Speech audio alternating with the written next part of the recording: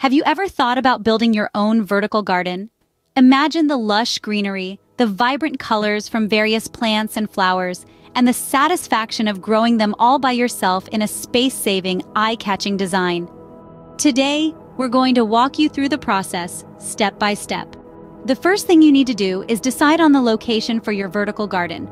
It can be an outdoor wall, a balcony, even an indoor wall if you have enough light. Just make sure it's a place where your plants can thrive. Next, you need to choose the right plants for your vertical garden. Consider the amount of sunlight your chosen location gets and pick plants that will thrive in those conditions. Some plants like succulents and ferns do well in shaded areas, while others like petunias and marigolds require plenty of sunlight. Now that you have your location and plants, it's time to gather your materials. You'll need a vertical garden frame which you can purchase or build yourself using a pallet or grid.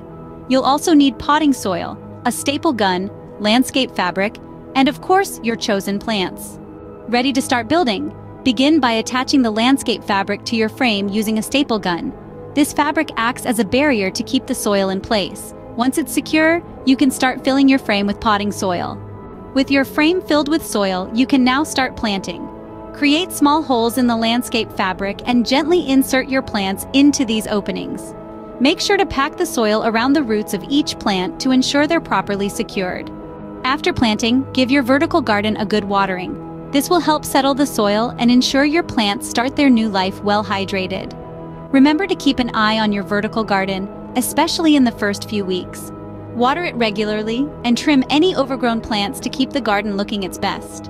So, to recap, building a vertical garden involves choosing the right location, selecting suitable plants, gathering your materials, attaching landscape fabric to your frame, filling it with soil, planting your chosen greens, and giving it a good watering. However, it's not just about following steps. It's also about understanding your plant's needs, being patient, and most importantly, enjoying the process.